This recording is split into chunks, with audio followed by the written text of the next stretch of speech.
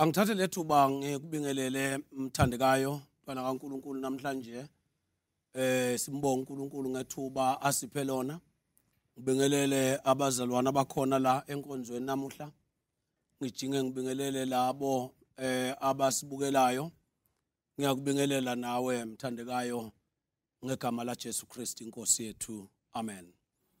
Namhlanje awufunda izwi lenkosi lapha encwadini ya Judges chapter number 6.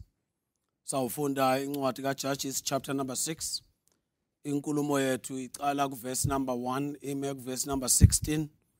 Kodwa ngenxa yesikhathi sizawufunda verse number 12 sime ngaverse number 16 asifunde.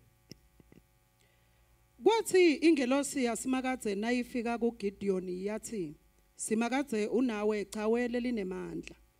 Gideon waphendvula wathi kodwa mnumzane nangabe simakadze anathi konke lokhu kwentekelani kithi. Tiphi tonke letimangaliso takhe bobabe labasitshela ngato nabathi simakadze akasikhuphulanga yini wasikhipha eGibhithe. Kodwa manje simakadze usishiye wasinikela etandleni temamidiyani. Simakadze wagucukela kuye wakhuluma wathi hamba ngalawo mandla lonawo usinzise Israyeli esandleni semamidiyani angikuthumi yini. Gideon wabuta wathi kodwa simakadze ngingamsinzisa njani Israyeli? Lusendvo lwakithi alusilutho kuso sonke sive sakaManase nami ngingulomncane kakhulu emndenini wakethu. Simakadze waphendvula wathi ngitakuba nawe wena utawugadla emamidiyani uwabulale kube sengathi ugalela umuntu munye. Asesithandaze. Baba wethu ongcwele sewenkosi yethu Jesu Kristu sibusise namuhla nganantizwi lakho uNkulunkulu wethu ulikhulume nathi ngendlela emangalisayo. Siyakhuleka ngokukholwa egameni lika Jesu Kristu inkosi yethu. Amen. Namuhla ngifuna ukukhuluma nani, ngifuna ukukhuluma nawe phansi esihloko esithi hamba ngalamandla lonawo. Go in the strength you have. Hamba ngalamandla lonawo. Go in the strength you have.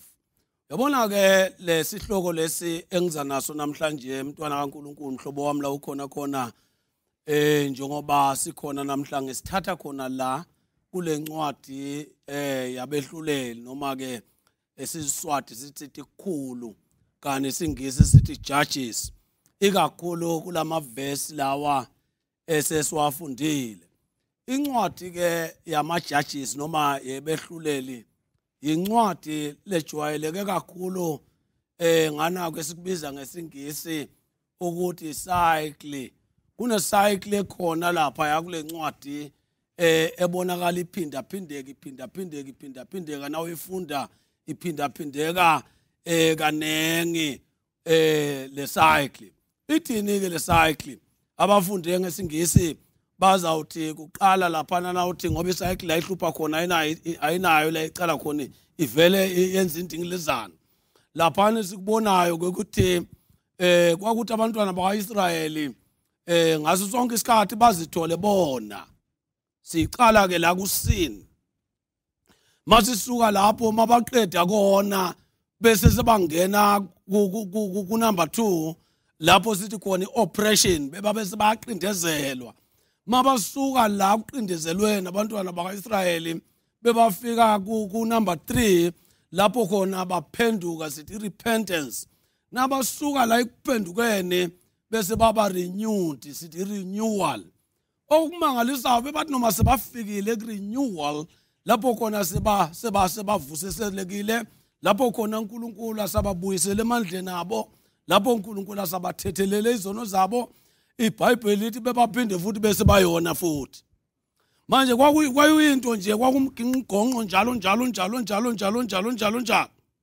Siyayibona ke le ndaba le engizanayo namhlanje iyenzeka namuhla empilweni yamakholwa iyenzeka futhi nasempilweni yabo bonke abantu kodwa ngikho lapho namuhla ngifuna ukukhuluma nawe njengomntwana kaNkulunkulu namhlanje ngifuna ukukhuthaza wena ngoba ngikwazi la uhlezi khona ukuthi uhlezi phi uyabona la uhlezi khona kungenzeka kuba ngempela uphelelwe nangamandla mhlawumbe ngesimo ubhekene naso le nshumayelo yami namhlanje ifanele ikhuthaze wena ukuthi usukume la ukhona kube khona okwenzayo ulwe uzuzonqoba ngoba kunamandla akhona ngaphakathi kwakho angifuni mina ukuthi mhlawumbe le nshumayelo namhlanje ngoba ingaba yinde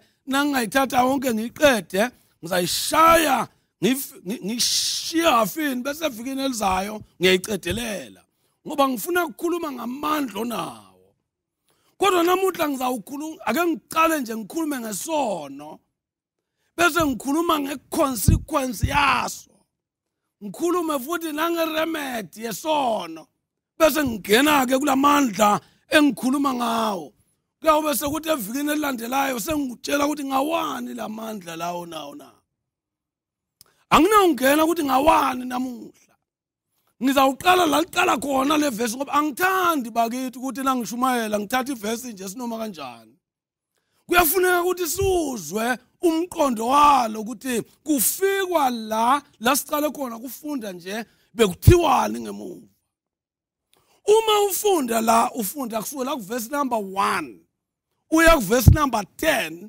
kuvezwa isono sakwaIsrayeli kuvezwa inkokelo yaso sekuvezwa nesisombululo saso sono uma ufunda lo verse number 1 isingisi sithi again the Israelites did evil in the eyes of the Lord kan verse number ngathi ngesiswati ukuthi sive sama-Israyeli saphinza futhi senta lokubi emehlweni asimakathe angithandi kwedlula lula lapho mntakababa sive sema-Israyeli saphinza futhi sona phambi kwaNkulunkulu lenkinga le eyehlela bakwaIsrayeli yokona baphinde bone yinkinga ehlasele umhlaba wonke ngivamile ukusho ukuthi ziningi izinkinga ezihlasela umhlaba ziyafika futhi izinkinga kuthiwa hayi umhlaba wonke uhlaselwe ngansi inkinga nayi bese kuyadlula kwesinye isikhathi uthola ukuthi inkinga ethile ayihlaselanga umhlaba wonke ihlasele nje ingcenye ethile yabantu ubona ukuthi cha bahlaselekile laba kodwa ngaze ngiyibona inkinga bakithi efanana nesono isono yinkinga yomhlaba wonke siyinkinga yomhlaba wonke nje asifiki namuhla kade saqala isono sihlupha umhlaba sigqileza umhlaba noma kunjalo futhi bathe abantu noma sebazi ngaso sebafundisiwe sebashunyayelwe abanye baze baphenduka bemukela uJesu bathi sebasindisiwe khona lapho sebasindisiwe baphinde futhi abuyele esonweni isono yinkinga yomhlaba wonke yinkinga yeminyaka awumangali ke ukuthi lithi iBhayibheli bathi laba bakwaIsrayeli nasebonile phambi kwaNkulunkulu uNkulunkulu kwase kuba khona benza kona uyabona isono umntaka baba akunandaba ukuthi senziwe ngibani akunandaba ukuthi usenze nini ungaze nje wenze isono uNkulunkulu nawe shaka ngithi ngama consequences esono lithi iBhayibheli uma uqala lapha verse number 1 lithi ke simakathe wabayekelela esandleni semaMidiyani iminyaka lesikhombisa. Isono sinemiphumela yaso. Isono sinenkokhelo yaso. Uma ufunda incwadi yabaseRoma isahluko 6 verse number 23 liza kutshela iBhayibheli lapho lithi inkokhelo yesono ngukufa. Isono siyabulala. Isono siyabhidliza. Isono siqeda injabulo.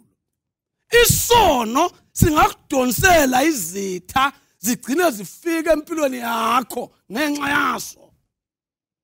Ungasithathi lula isono mntakababa. Lithi iBhayibheli la ngenxa yokona kwabo uNkulunkulu wase uyabayekelela. uNkulunkulu lithi iBhayibheli wabayekelela esandleni samaMidiyani. Hayi umnyaka wodwa, hayi inyanga, kodwa iminyaka engu7 eyisikhombisa. Saloku bagcilazwa ngilesizwe. Indaba ithi yini sigcilazwe ngalendlela na? Kube babangazibuza. Babuza umbuzo uthi yini sigcile? Yini uNkulunkulu asiyekelele? Sigcilazwe ngamaMidiyani. I-answer yayiyawuthi phela sizenzile. Futhi uzenzile akakhalelwa. Senze isono phambi kwaNkulunkulu. Endina kunento uNkulunkulu ayinyanyayo bakithi emhlabeni isono. Angikusho lokhu ngakujaka. Nakunento uNkulunkulu ayinyanyayo. Nakunento uNkulunkulu angeke ahlale nayo. Isono somuntu. Uyabayekelela ke leminyaka engu7 lithi iBhayibheli bahlushwa kuleyo minyaka leyo. Angisho mntakababa ukuthi kuyiqiniso ukuthi kwesinye isikhathi uma sihlushwa kuye ngenxa yendlela esiziphethe ngayo. Kukhona ukuhlupheka noma ukuhlushwa okuza ngoba sivivinywa nje. Kukhona ukuhlupheka okusehlelayo kube ngumvuzo wezono zethu. Did you know ukuthi abantu abaningi namhlanje basebuhlungweni? Abanye babo ngaba bekho kulobo buhlungu lobo, kodwa benza isono. Afuneke siyangane lapha mntakababa. Ngeke sithi lo unjena ngobonile, kodwa bazazi engikhuluma nabo. Isikhathi esiningi ungayekela intando kaNkulunkulu uphile ezonweni kukhona uswazi uNkulunkulu akushaya ngabo. Angifuni bese ngithi kulezi insuku lezi ngoba naku sihlaselwe ngilomkhuhlane ngilokuthi sonile, futhi angifuni ukuthi ngithi ngilokuthi asikoni. Iqiniso lithi bayazazi abantu, umhlaba uyazazi ukuthi umephi noNkulunkulu. Uma umhlaba wonile phambi kwaNkulunkulu, sikhathi sawo manje sokuthi ubuke uthi kufanele sibe nje. Angiphinde angasho ukuthi sinjena nje ngenxa yokona, kodwa likhona lapha iqiniso. Kungenzeka uNkulunkulu awubheke umhlaba ukwatile ngenxa yesono sethu, ngoba vele isono siyamkwatisa uNkulunkulu. Isono siyamkwatisa uNkulunkulu. Kodwa engikuthandayo ngaso ikhona isolution yaso. Bathi sebahlushwe abakwaIsrayeli iminyaka, kuthathwa izilimo zabo, kuthathwa imfuyo yabo. Lithi iBhayibheli bese babhaqe nokubhaca, bese bazakhele nemigede yokubhaqa bangasaphumele ebaleni. Kwaze kwacishe kwafanana nanako. Kulamalanga sibhacile sisemakhaya. Ngulowo muntu kuthiwa kahlala endlini yakhe angaphumi ngoba isitha singahle sikubambe, singahle sikubhubhi, ungathi kufuna kufana mntakababa. Nabo bese bazivalele ezindlini, bese bazingenisa emigodini yabo, bangasafuni ukuphuma, ngoba bangaphuma nje amaMidiyani nalezinye izitha zabo zazinabo shaka. Mina nginankinga mntaka baba. Mina ngifuna uqamba amanga mntaka baba. Isono sizasivalela. Isono sizawusenza singakhululeki. Isono siyahlupha. Isono sizawudlala ngathi. Kodwa ke ngiyekele kusiphakamisa. Ufuna ukuphakamisa sisombululo sesono ngoba sikhona sisombululo sesono. Na uthi uyafunda uyathola lapha na uthi uyaqhubeka Nkosi yami, uyaqhubeka emva kokuhlupheka kwabe iminyaka Nkosi yami. Lithi iBhayibheli na uqala lapha na ku verse number 6 lithi amaMidiyani aphundla. Hey khona lapha. EmaMidiyani aphundle ema-Israyeli ngoba isithi asiyamphundla umuntu. Yabona isithi asingaze sikusukele siyamphundla umuntu. Icorona izamphundla umuntu. Sidinga uNkulunkulu kulesikhathi lesibakithi. Izifo namadimoni na yonke inyakanyaka izasiphula lithi la nasaphundliwe Israyeli aphundlwe ngamaMidiyani kukhona kwenza. Lalela verse number 6 lithi athi mathe ama-Israyeli akhala kusimakathi acela usizo. Funa kumemeza namuhla ikhona isolution yekuhlaselwa izitha. Isolution isekukhaleni kusimakathi.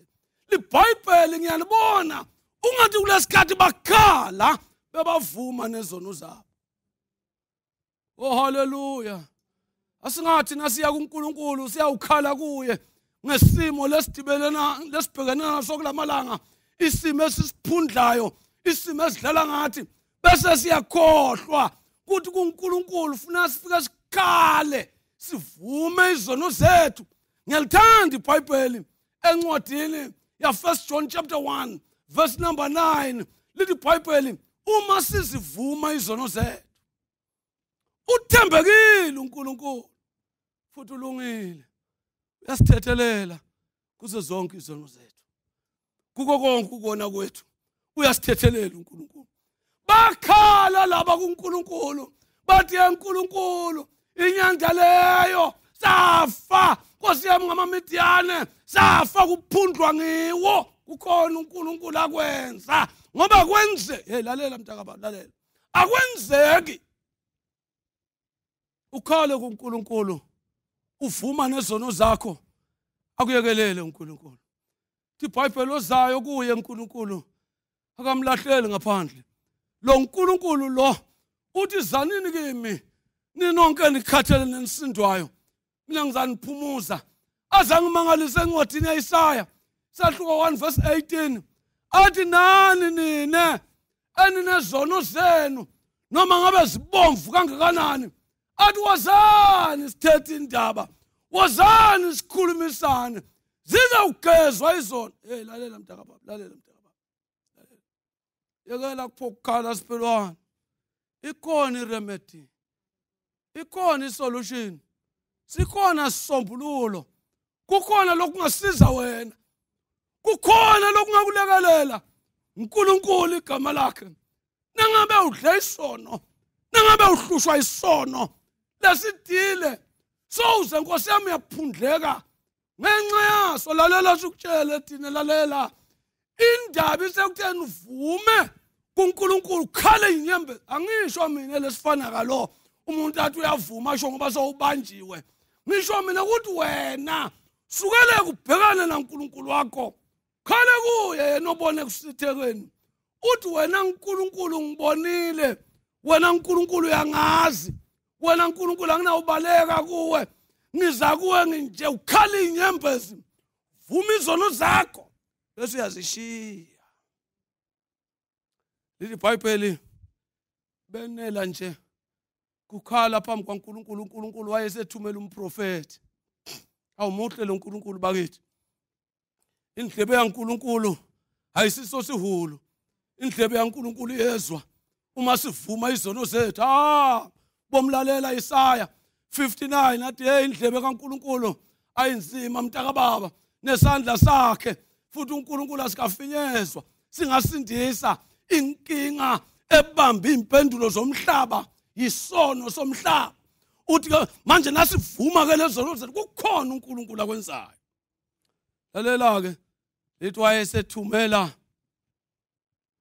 umprofeti, wathi nafika lo mprofeti wase uyabatshela laba, wathi lalelani lapha bafowethu, uNkulunkulu lo uyanitshela ke ngiyifunde mntaka baba ngingaze ngishaye ngenye indlela. Verse number 8, wase usithumelela umprofeti lo wafika wakhuluma wathi naku lokusho usimakade uNkulunkulu wama-Israyeli uthi ngakukhipha eGibhithe, ngakukhipha evini lebugcili, nganihlwitha emandleni emaGibhithe nasemandleni ebagcilathi benu, uthi ngabadungulula empikweni nganika lelive.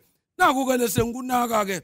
Verse number 10 uthi ngakhuluma kini, hamba-ke lokhu, ngathi ngingusimakade uNkulunkulu wenu, ningabakhonti bonkulunkulu bema-Amori kulelive lawo lenihlala kulo.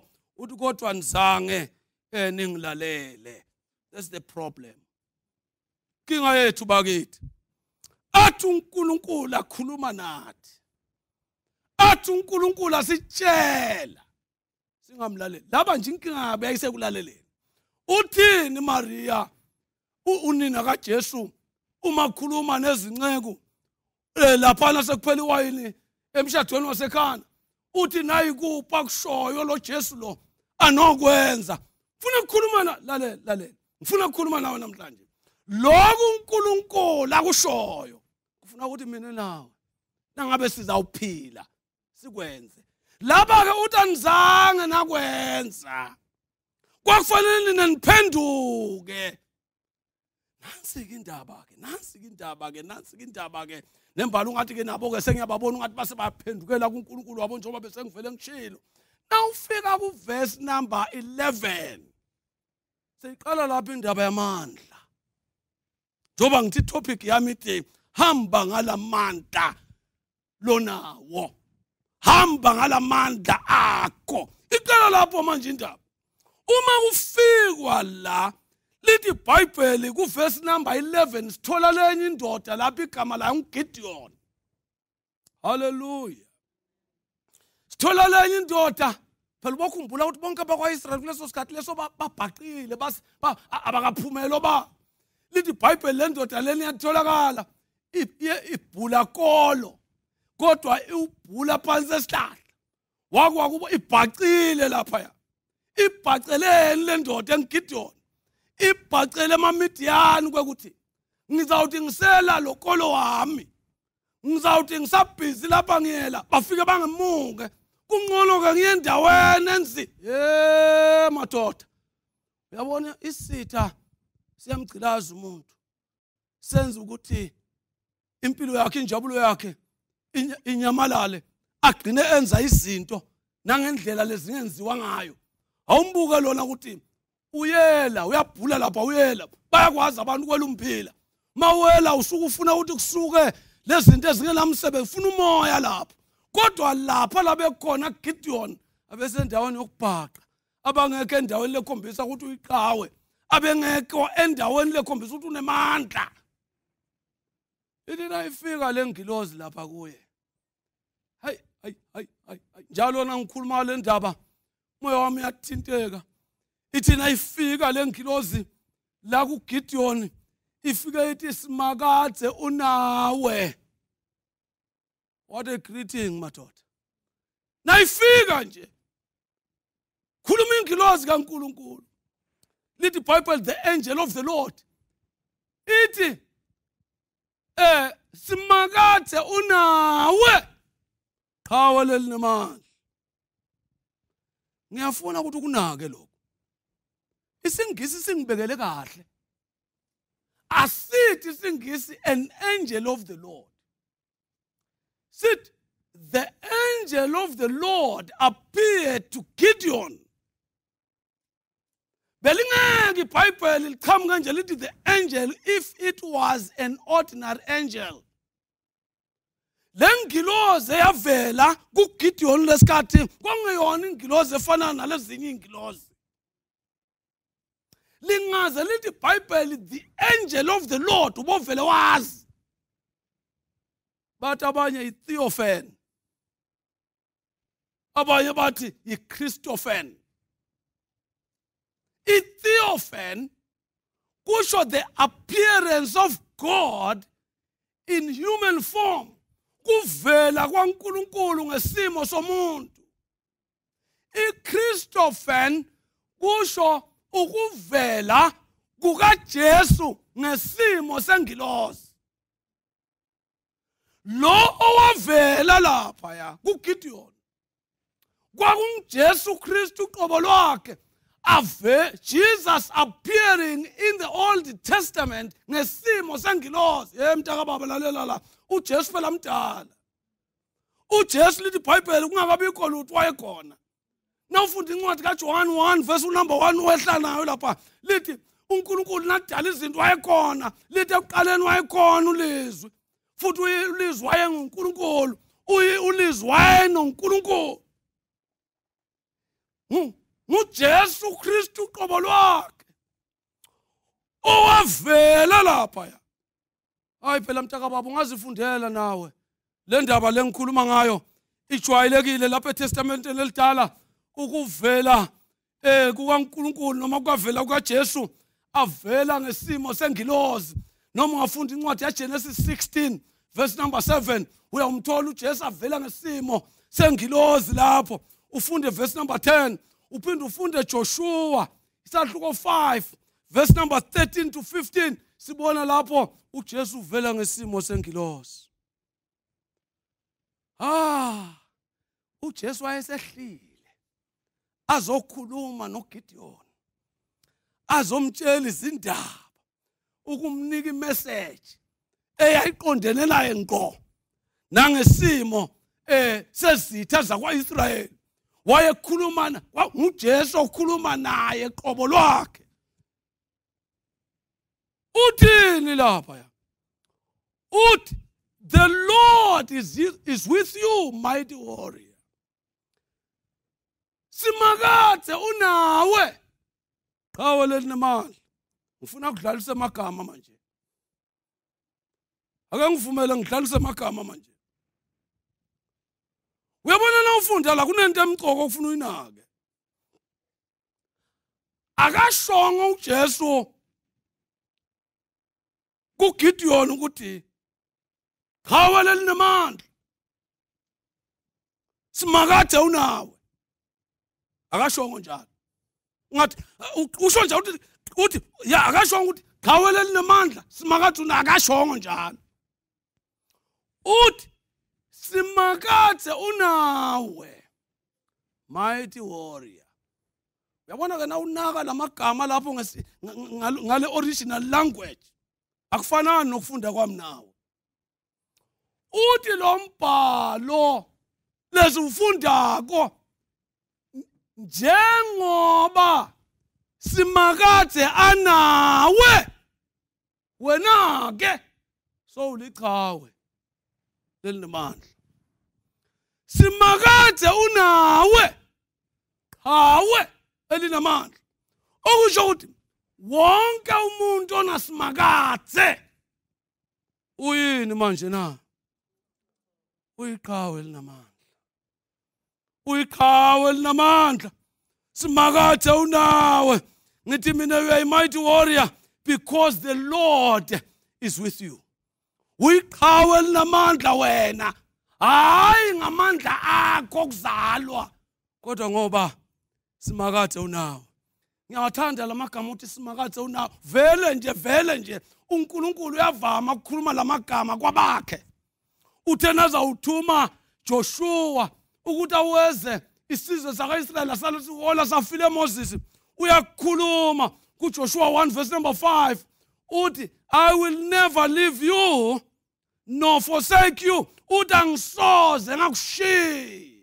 Uthi ufunda laphana encwadini yaMateyu isahluko 18 uyamangala ngathi isahluko 28 verse number 20 uJesu ukhuluma nabafundi bakhe uthi surely I am with you always to the very end of the age. Bhekani mina nginani kuze kube sekupheleni komhlaba. Hebrews 13 verse number 5 uthi uJesu lapho, never will I leave you, never will I forsake. Angisoze ngakushiya. Ukhuluma nowakhe, ukhuluma nomntwana wakhe. Awulaleleke. uNkulunkulu wayenaye Gideon. Njengoba wayenoGideon, uGideon uliqhawe linamandla. Wena njengoba umntwana kaNkulunkulu, simakade unawe. Njengoba unawe, you are a mighty warrior. Uliqhawe linamandla. Lalela lapha ke ngikutshela, ukhuluma naye nje ubhaqile lapha. Futhi uyamangala Gideon, ngikhuluma iqiniso, uyamangala nezwa lamagama uthi yena uliqhawe linamandla. Uze uyamquestion, ubeka izinto ezimbili. Uthi kahle enkulunkulu. Kahle angel of the Lord. Usho ukuthini ukuthi mina ngiliqhawe linamandla? Usho ukuthini ukuthi simakade unami nangabe sive sema-Israyeli sinje? Sikule circumstance, sikule situation, sikule simo lesi. Why uthi wena simakade unami na? Kungenzeka lokhu ngikhuluma nawe ngithi simakade unawe futhi wena uyiqhawe linamandla. Kube uthi wena unami njani uNkulunkulu? Isimo sibhede ekhaya. Unami njani uNkulunkulu? Isimo sibhede emshadweni wami. Unami njani uNkulunkulu? Isimo sibheda ku community. Unami njani uNkulunkulu? Isimo sibheda emhlabeni. Lalela, akunandaba ukuthi isimo sinjani namuhla. Ngithi mina bamba la, na ungumntwana kaNkulunkulu, iBhayibheli isitshelile lathi ngeke uNkulunkulu azasishiya. Kukhona amandla angaphakathi kwakho. Uyabona kulesikhathi mntaka baba uyawubuka, uzibuke wena, uyawubona ama weaknesses akho. Kulesikhathi uyawubuka uNkulunkulu ongaphakathi kwakho. Uyawubona amandla kaNkulunkulu kuwe. Angiphindi. Every time you look at yourself, you see your weaknesses. But kulesikhathi ubuka uNkulunkulu ongaphakathi kwakho, ubona amandla amangalisayo. Oh hallelujah. Ubona amandla amangalisayo. Futhi uNkulunkulu akazange mntaka baba wathi ngathi lona buka futhi mina ngomncinyane anginamandla. Akazange uNkulunkulu abesethi hawu ngoba usho njena ke Gideon sengiyawathatha amandla amnikisa. Uthi uNkulunkulu lalela la, anginandaba nokushoyo ngoba lokhu kushiwo nguwe kulona iqiniso, kodwa lokushiwo ngimi kuliqiniso ngawe, because I know you. Unamandla amangalisayo. Gideon abengabuza athi ngenzeni ngalamandla? Bathi abafundile kunamandla esiwabiza ngokuthi potential energy, bese kuba namandla esiwabiza ngokuthi kinetic energy. I-potential energy ngamandla lahleli langakasebenzi. I-kinetic energy ngamandla lasebenzako.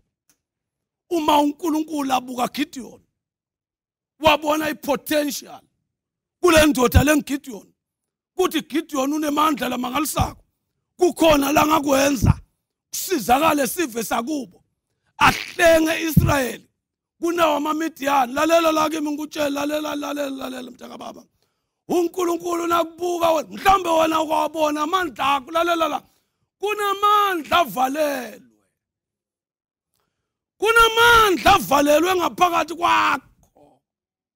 Uma ungumntwana kaNkulunkulu kunamandla. There is power efakwe la phakathi kwakho. Mhlawumbe ukayibona ngoba uyayi-exercise. Ngizawukhuluma ngayo evikini elizayo ukuthi la mandla lawa ngokwenzani lawa. Kodwa ngala mandla lawa lala kuwe, wena ungasukuma uthi wokuthola. Tekela kuhamba uhamba kancane ungathi awuzazi ukuthi unamandla angakanani. Uhambe ngamandla uthi wokuthola. Ungahambe wesatshiswa nangamadimoni, ungahambe wasatshiswa nangabathakathi, ungahambe wasatshiswa nayini, because uyazi ukuthi kunani ngaphakathi kwakho. Mhlawumbe ukawaboni lamandla ngoba wa exercise, kodwa kunamandla avalelwe ngaphakathi kwakho. Ngithe evikini elizayo ngizawukhuluma ukuthi ngawani lamandla. Kodwa lalela la, angifuni mina ukuthi ulingise Gideon. Libe lokubhaqa, libe lokushobela, libe lokuyililela. Unawe uNkulunkulu. Khumbula ukuthi utheni Paula bena Jesu. Uthi Paula, nginamandla okwenza konke ngoJesu Kristu ongiqinisayo. Wena unamandla abangalisayo avalelwe ngaphakathi kwakho, ungesatshiswa. Hlala la ukhona khona, sukuma la ukhona khona, hamba la ukhona khona, ube usho uthi kunamandla la ngaphakathi kwami, ingakho ngingena usatshiswa yilutho. Ngifuna ukuthandaza nawe namhlanje. Ngifuna ukuthandaza nawe. Kodwa ke ngibuyele emva kancane. Ngiqale ngathi le ndaba iqala kuIsrayeli, ahlele ezonweni. Bangena ezonweni, base bangena ehlushweni, bangena egcilazweni. Wonke umuntu ohleze ezonweni, wonke umuntu owenze isono akanako ukuthula. Wonke umuntu owenze isono uyagcilazeka ngaphakathi kwakhe.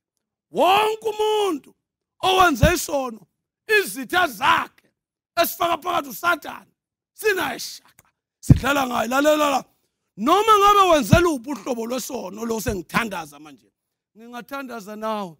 Ngithi nangithandaza nawe uthola amandla akho lamasha. Ngithi nangivala la ube sowunamandla nawe, amandla lavalelwe, so ungasesatshiswa nanoma ngabe yini. Ungesabi nekhova nayikhala, ziyayikhalela nje ikhova. Wena uyazi ukuthi there is power in you, afakwe nguNkulunkulu. Ngifuna ukuthandaza nawe ke namhlanje.